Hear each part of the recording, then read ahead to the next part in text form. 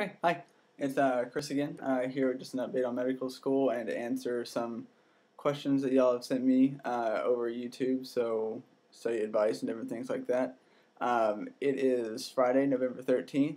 Oh, it's Friday the 13th. Okay, well, let's try something new this time. Y'all have been sending me a lot of text comments and email messages and stuff like that. So let's try to see if y'all send me some video responses this time around. So it's Friday the 13th. How about send me a video response of the craziest, scariest thing you've ever seen on Friday the 13th? And I'll put your name and maybe a little clip of it in the next video so everybody else can see it too. Alright, so now to get on to the update for medical school. We just finished our third test.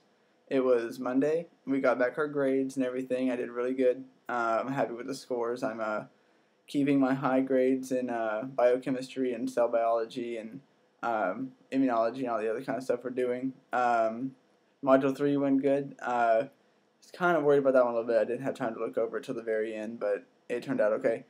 And if you're confused about what those are, check out some of my other videos, and I described what those are a few weeks ago.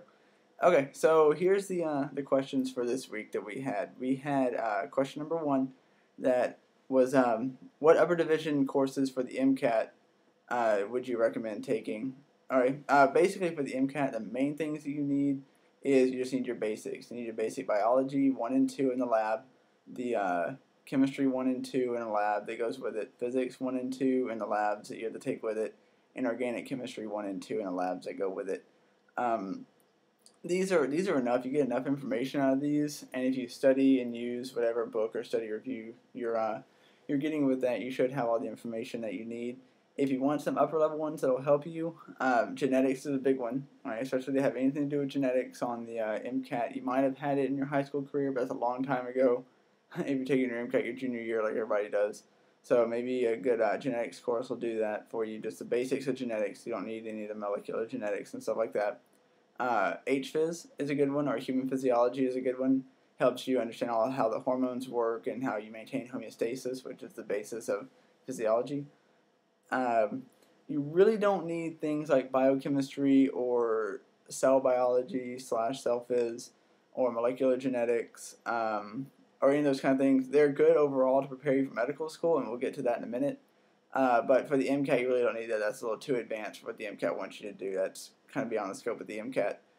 For verbal, I would recommend, that's kind of hard to say. Verbal is just kind of like if you're good at it or not going into it to begin with. I had BIC courses, Baylor Interdisciplinary Core. Wow, took a lot to get that out. Anyway, the Baylor Interdisciplinary Core was a way they brought in all the world religions kind of into one thing, and it was a lot of heavy reading and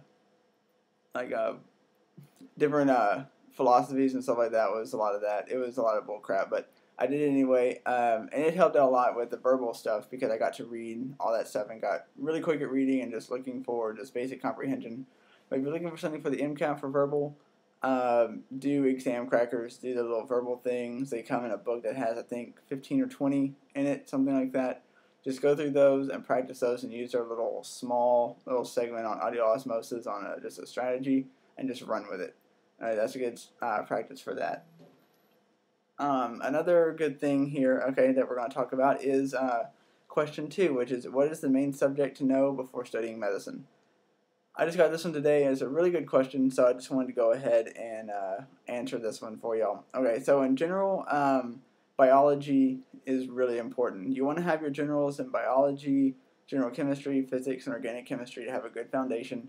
But on top of that, the one that I found the most useful was upper level biology courses. Getting past biology 1 and 2, talking about just basic biology stuff. I don't know why they keep calling me, but okay, getting past those, go and take things like biochemistry, is a huge one. Biochemistry is the first course that I have here at medical school, and if I hadn't had biochemistry in undergrad, I would have been way behind really quickly. It helps out a great deal. Cell biology and cell phys, basically those are the same thing. That's almost like Biochem II. So if you have that one in addition to Biochem, then you're going to be prepared also. But you can probably do with one or the other if it's a good class that covers generally the same thing. But those are important too because I have a cell physiology / cell biology class as one of my courses this semester. So I didn't actually have that one. I wish I would have taken that one, but I didn't do it. It would have helped out a whole lot. Human physiology is a good one, just because you learn the anatomy and all the kind of stuff that goes along with physiology in humans slash animals or animals, whatever. And that is just basically covering the things I said earlier. Maintaining homeostasis is the main focus of that course. Genetics. I took molecular genetics and regular genetics, and it helped out a whole lot. We have part of the first year, we have a genetics course that's woven into the course 1 biochemistry, so that helped out a whole lot. Histology is a big one. If you can take that, man, you're good to go. That's good. You'll have no problems with histology in medical school if you take an undergrad and actually pay attention and learn the stuff. And that's just microanatomy, basically, is what that is. That's looking under a microscope at a tissue and being able to tell what's going on. Immunology is, say, the immune system. I didn't have that one. I wish I would have. That would have helped out a whole lot. But it's not too bad if you actually crack down and study it. But if you can take it in undergrad, go ahead and do it. Those are the basic ones. Any upper level things like that are good for preparing you for medical school. If you check out in the sidebar on next to this video or under the video on my webpage, I'm going to list a list of the courses that I took in undergrad and why they helped and maybe why they didn't for medical school, so y'all can check that out, give you an idea of what to shoot for. And I'm going to list on the bottom some that I wish I had taken that I didn't. Then I would advise you to take if you haven't. Again, I know people are interviewing, so good luck with that. Another kind of not serious question, but entertaining question was one that I got from one of the viewers, kind of making fun of me because I haven't. No one's seen me. I haven't been wearing a lab coat. I don't have a white coat. I don't wear that. So kind of making fun of me about that.